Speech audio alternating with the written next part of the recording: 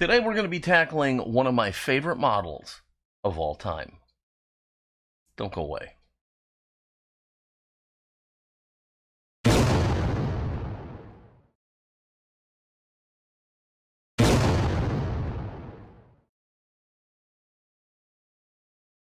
Hello everybody and welcome to Fat Guy Productions. I am Paul, coming to you as always from beautiful Las Vegas, Nevada. And today we're going to be doing one of my all-time favorite models ever. Now, if you know anything about me, you know that my number one all-time favorite model was the iconic design from Tom Daniel, the Tarantula. And the reason for that is it was the first model I ever saw. And it exposed me to the hobby. Now, it's not the first model I ever built. It's just the first model I ever saw. A friend gave me a built version of it, and I loved it, and it made me aware. So ever since then, I've been in love with models, and especially with Tom Daniel designed model kits from, my youth. Well, with that in mind, if you look at all of Tom Daniel's designs, Tom Daniel, okay, I don't know how you would say that, okay? His name is Tom Daniel.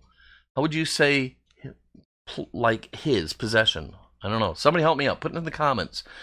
So if you look at Tom Daniel designed models and go through his whole catalog, and it's extensive, and I were to pick a number 2 spot, right up there as a potential number 2 would be this kit, Rommel's Rod. Now, we started this model a long time ago, about a year ago, and I never finished it. I got, bumped around with a bunch of different stuff. Just didn't get it done. Well, I've got it done now, so let's go and get to work.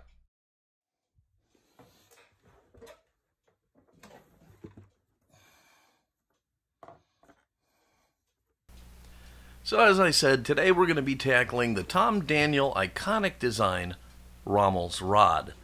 This one is gonna be a lot of fun. Even though this is a very simplistic kit, I'm going to start out the same way I do with every model I build. I'm going to open it up, do a quick inventory of everything in the box, just so I'm familiar with what's going on.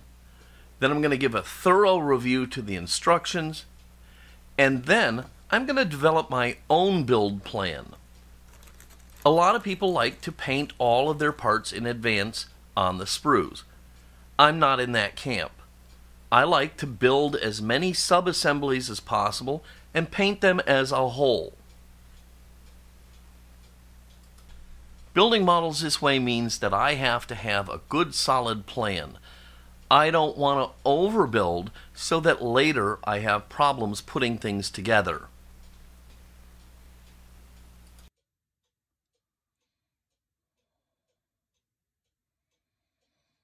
As I said, it is a very simplistic kit. I think the entire motor has like 6 parts to it. Very, very simplified. But that doesn't handcuff you from doing a lot of fun things with this kit. It's up to you, your imagination, and your vision of what you want the kit to come out like.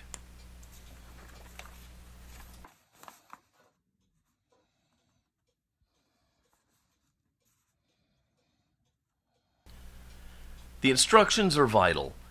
I don't care how experienced you are, always understand the instructions, even if you plan to not follow them, like I'm not going to. I still want to know how this thing is supposed to go together so I don't run into any snags.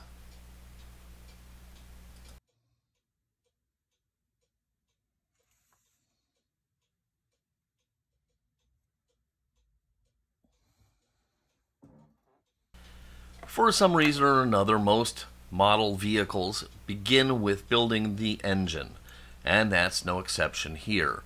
As I said, it's very simplified, not a lot of parts, so using the instructions, I'll go through, get all the parts out, cut them from the sprue using my side cutters. By the way, these are the Tamiya side cutters, and I just love these things. I don't know what I would do without them. Highly, highly recommended. Anyhow, I get all the parts cut out, laid out, Then I break out my X-Acto knife. I remove any bits of the sprue, I remove any flash, and clean everything up before assembly.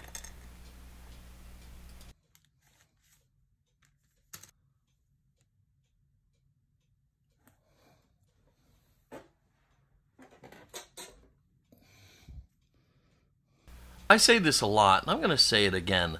Good habits are habits that last a lifetime. So get into good habits even with simple models like this. Start by getting all your parts cleaned up, test fit everything, make sure you fully understand what you're doing before you break out the glue. Once you have that figured out, you can break out your cement and start putting parts together.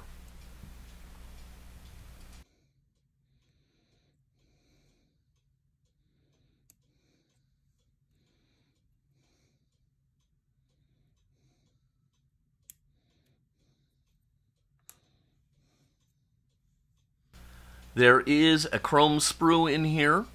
After all, this is not a legit military armor model. This is a fantasy custom rod, okay? So there is chrome. I can tell you, half the chrome is going to be stripped off using super clean, and the chrome I am leaving behind is going to get a little bit of a treatment to make it not look so nice and shiny.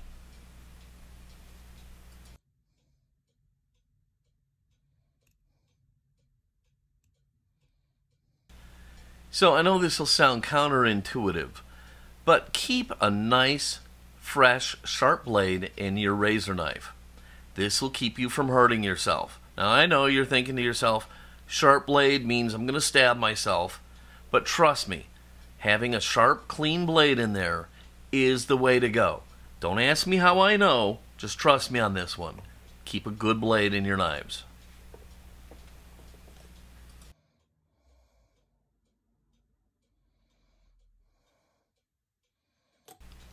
With all the parts cleaned up, test fit, I can now use a little bit of Tamiya thin cement, and I'll just apply it to the seam between the parts while applying moderate pressure with my free hand.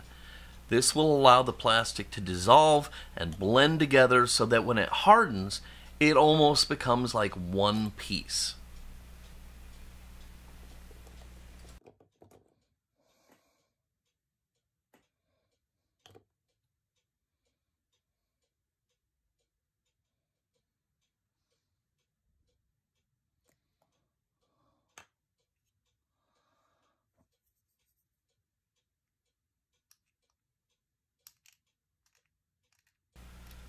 Once the parts are cemented together, I can go back over them one final time and make sure that the seams are completely filled.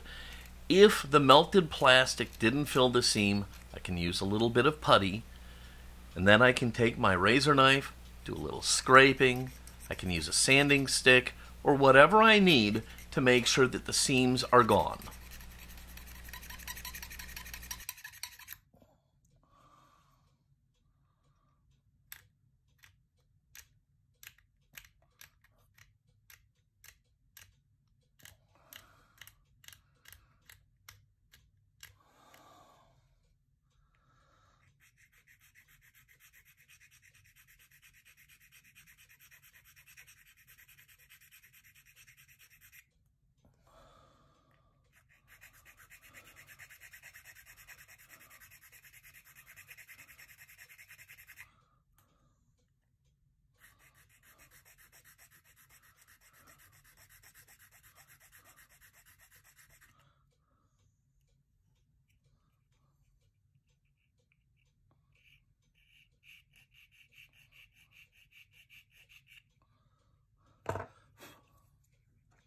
One very simplified area of this model is the engine compartment.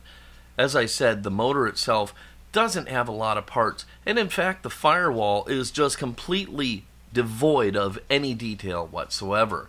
So, if it's your thing, you can do a lot of scratch build here. I'm not going to. Yes, I'm going to do a little paint detail and make the motor look nice, but It's never going to be on display, so I don't really need to get carried away here.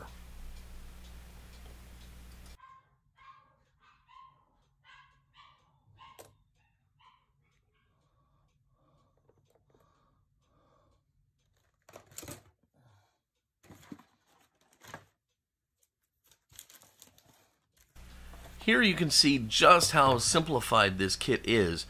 The body and the frame and all of these pieces are just big old giant pieces of plastic. Not a lot of assembly involved here.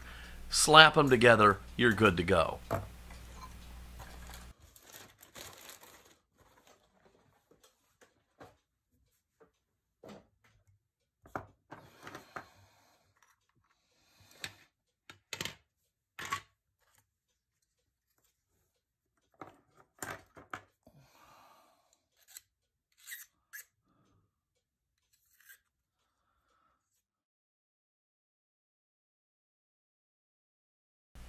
Now my plan here with Rommel's rod is to bring to the table some advanced armor detailing techniques and give this a kind of a realistic armor look, even though it's a fantasy car. Now, I'm not going to do a bunch of scratch building and stuff, so it's almost kind of like a marriage between a fantasy car and some real armor. That's my plan here. When doing armor, one of the nice things is you don't have to do a lot of pre-painting. These things got quick down and dirty paint jobs, and so all I have to do is really just build this thing up and paint it as a whole. It really doesn't matter when you're talking about military armor.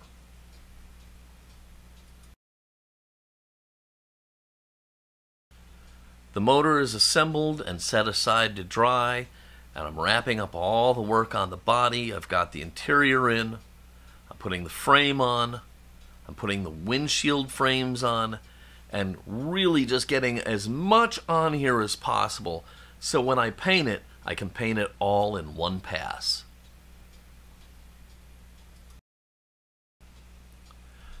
So by using Tamiya extra thin cement and gently squeezing the parts together as I apply the cement, like I said, you can fill a lot of minor gaps between the parts. But the gaps always need a little attention after the fact. Here I am just sanding down one of the seams on the spare tire cover.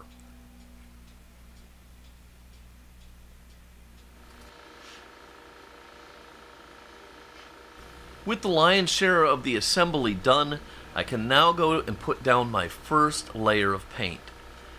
For the base coat, I'm going to use German gray. During the war, a lot of the stuff that was used in Europe, when it was moved over to Africa and the Africa Corps, it was already German gray, and they just slapped a coat of tan paint over the top of it and called it good. That's exactly what I'm going to do here.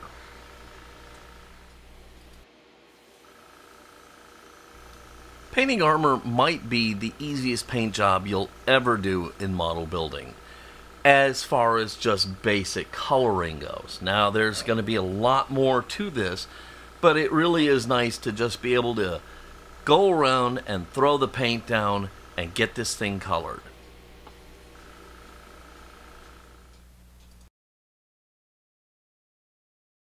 So, once I'm done getting this color down, I'm going to coat the model with 2 coats of Vallejo chipping fluid. This will allow me to give the vehicle a really nice, weathered, realistic look. Now, if you don't have chipping fluid, you don't need to stress about it. There are other techniques you can use with stuff that you probably have in your house. Hairspray, salt, they both work really well for doing chipping. But I have chipping fluid, so I'm going to use it.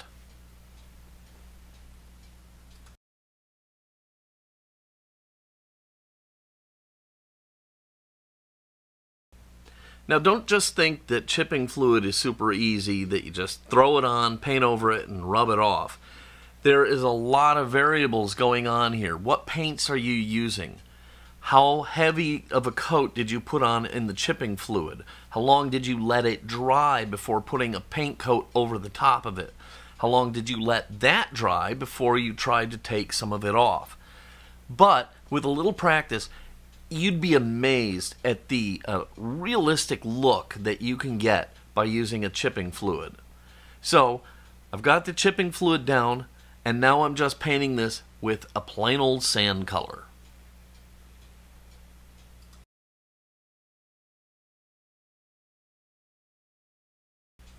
In the military modeling community, there's always a ton of discussion about what is the right color for my Sherman, what is the right color for my Tiger, what is the right color for my Spitfire.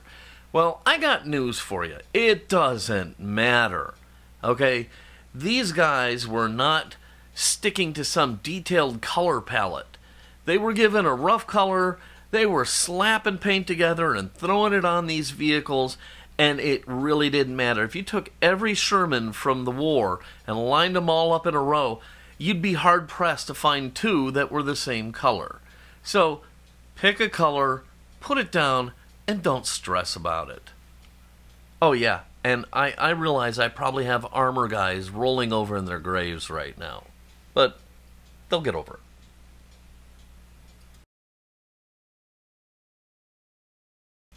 So I have my base coat on, I have a couple coats of chipping fluid on, I have my color coat on, and now I'm just using a damp brush and rubbing off some of the top layer of paint to expose the bottom layer. And this is all made possible by the chipping fluid. Man, I'll tell you what, you need a weathered vehicle, a vehicle that looks like it's been in service. This is the way to go, and you're going to get some amazing realistic results.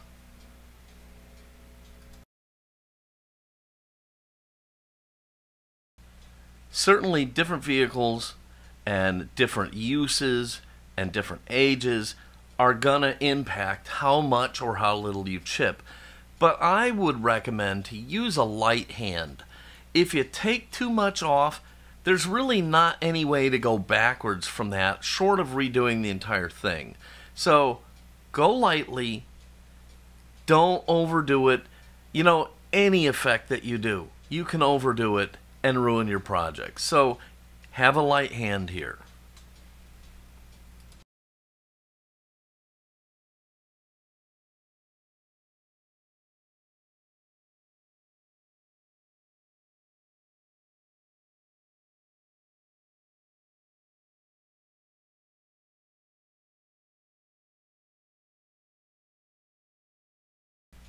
With all of the chipping done, I want to get my decals on now.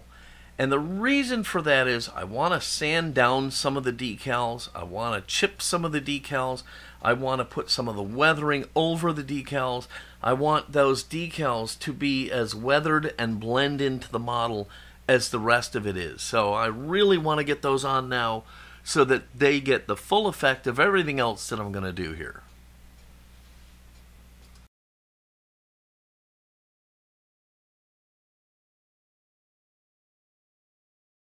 I have to say here, these decals are awesome, okay? And the reason I say that is the coating over the top of them is just where the decal is. There is no edge that you're going to have to deal with where you might get silvering and stuff. So it's really not a big issue here. You can cut these out, stick them on, and they work great.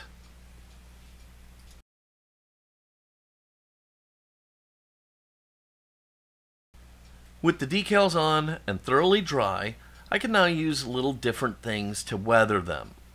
I'm using some sanding sponges, some higher grit sandpaper, I'm using the edge of my X-Acto knife, whatever I have on hand to distress these decals and make them blend in with the body.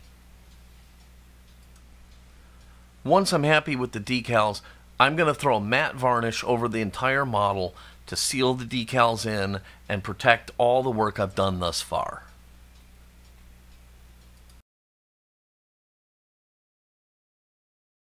You might have noticed that the motor was never completely finished, and that's because I had some parts that had chrome on them and I didn't want it. So I just dropped them into this little vat of super clean. A little while later, all the chrome was off. I'm able to take the parts, wash them, paint them the way I want them, and then glue them down onto the model.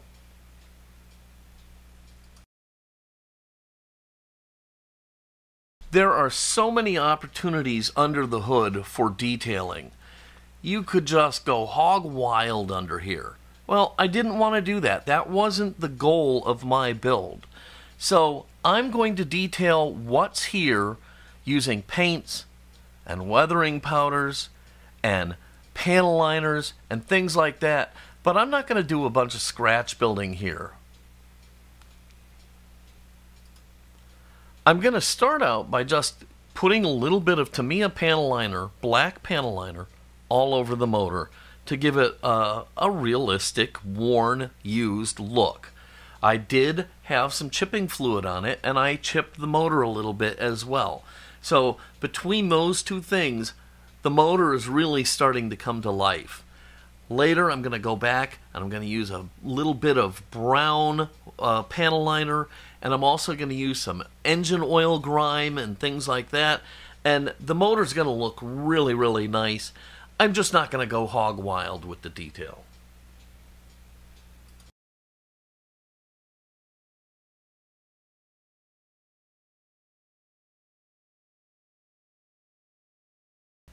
As long as I have the panel liners out, I'm going to go ahead and go around the rest of the vehicle, and I'm going to put them in seams around doors and panels and things like that to give a little bit more pop to the model and make it look a little bit more realistic.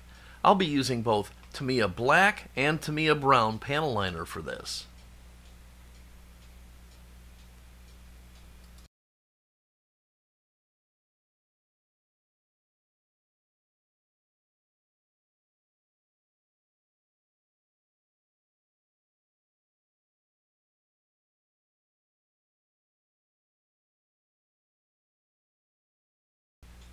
So now I'm going to be using an oil brusher by MIG. I've got a rust-colored oil brusher, and I'm going around and I'm putting very sparse, because remember, this is a desert vehicle, but I'm going to put little rust dots in some of the places where you would expect liquids to pool and rust to happen. And then later, after it dries, I'll kind of blend it in with a damp brush and just smooth it out just to give the hint of rust.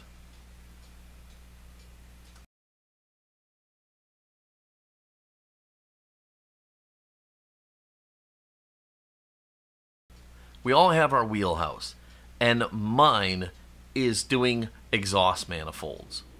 So what I'm going to do here is I'm going to use my oil brusher in the rust color, and I'm going to paint it all over the exhaust manifold. Then, by using some track rust pigment powder, also made by MIG, I'm going to just dab that on all over this fresh oil paint, and that's going to give it that dried, crusty, crumbly look that exhaust manifolds have. And let me tell you something, it looks so real. So, base coat of rust-colored oil brusher, then track rust pigment powders, and man, let me tell you, you will nail exhaust manifolds.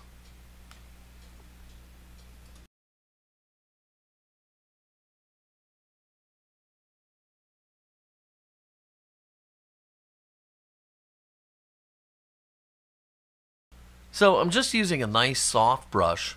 I've dampened it in Turpenoid, removed most of it on a paper towel, and I'm now using that to blend in the rust from the oil brushers and just kind of streak it and make it look really mild, but just enough that you see that it's there and understand that there's a little bit of rust happening.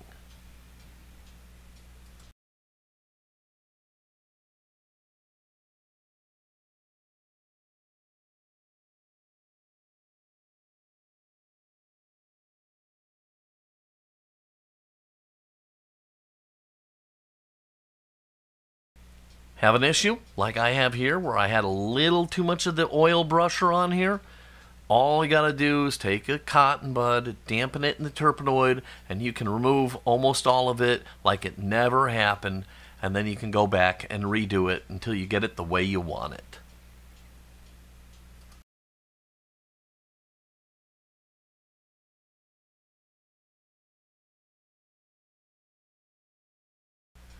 If you watch Flying Valiant's builds, and if you're not, you should be, because he's amazing, you'll see him constantly using these AK Interactive weathering pencils.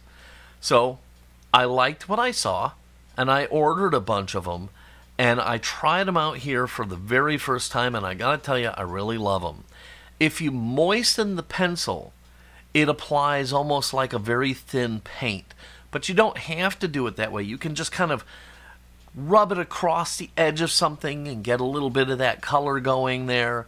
And I really liked them. I found that the chipping color and the dark rust color were my favorite. I felt they were the most realistic, and it really enhanced the thing that I was going for here. So yeah, I'm really digging these. Thank you for the great tip, Flying Valiant. And like I said, if you're not watching him, look him up on YouTube. He does some great stuff.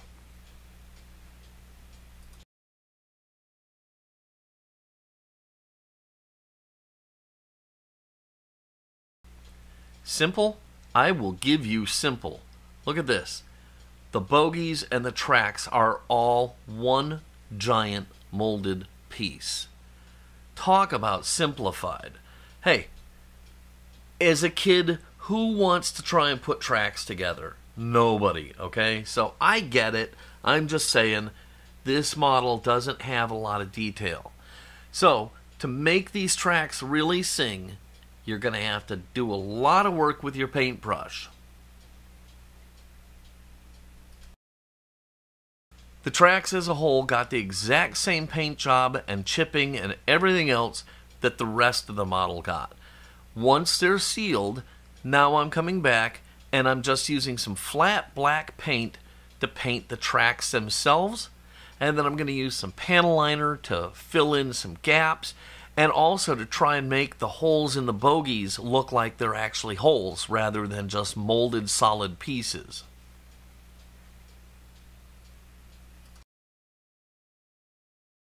Variety here is the spice of life.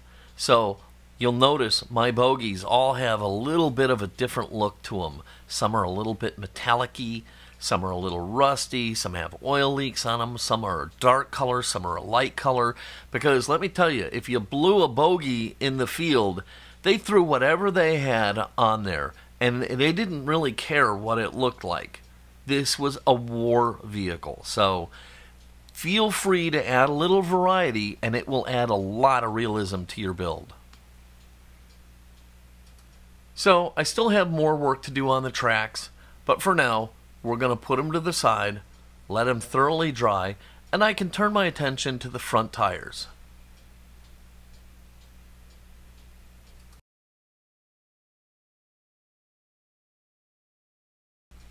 So the front tires are rubber, and they're too shiny and too black and unrealistic looking. So I'm going to glue in the wheels from both sides, glue them in, and then I'm going to paint the rubber with Tamiya XF69, which is NATO black. This is such a perfect color for painting all of your tires on all your vehicles. It's a far more realistic dark gray than just a pure black like these tires are right here.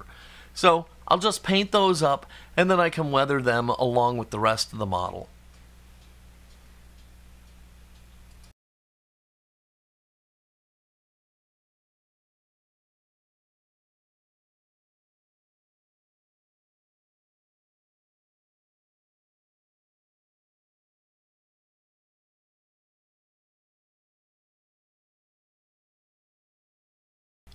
The tracks are dry, so I'm going to use a little bit of gunmetal weathering powder, and I'm just going to brush it onto the tracks to give them an added dimension.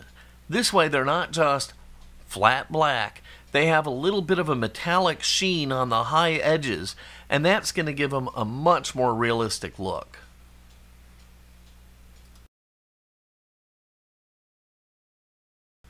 Again, if I was trying to do a super realistic, detailed piece of military armor, I would probably be adding rust and some other colors and things like that. But that's not what I'm going for here.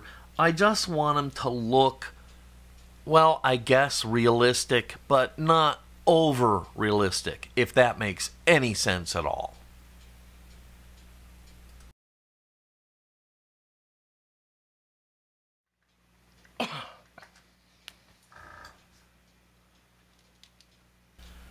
So you can see here I have glued on the front wheels, I've glued on the tracks, and this thing is really starting to take shape here. I'm feeling very good about where I'm at.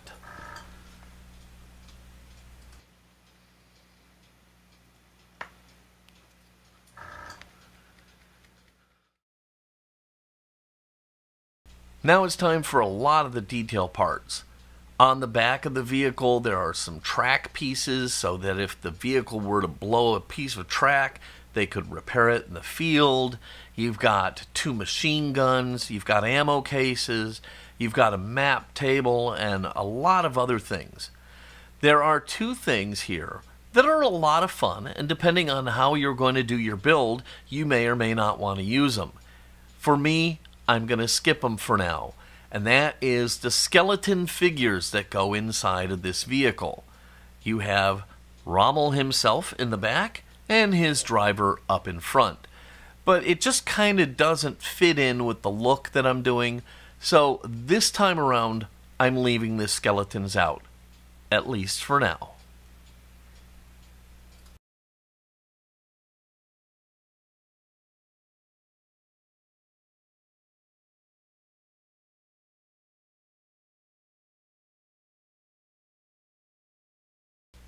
With a basic paint job on all of the accessory pieces, I can start to do a little bit of detailing.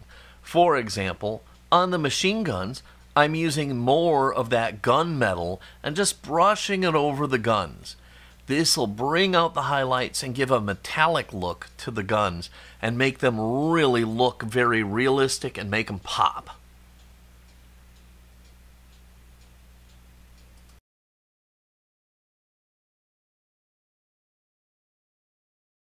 I can now put in the steering wheel, the shifter knob, the little hand grenades, and all the other little accessories that are going to make this thing really fun.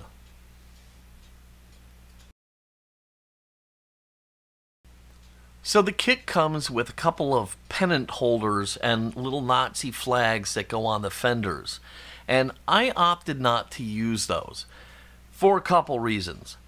First of all, the stanchions for the flags, they seem disproportionately thick, so I'm going to replace those with a couple of pieces of piano wire.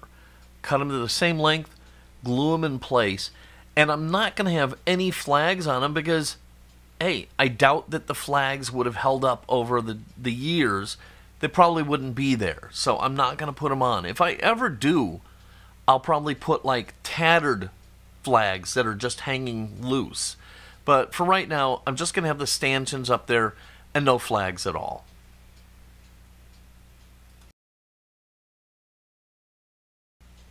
With the last few details painted, weathered, and added to the vehicle, I can now call this one done. It was as much fun as I thought it would be, and I really hope you guys love this build.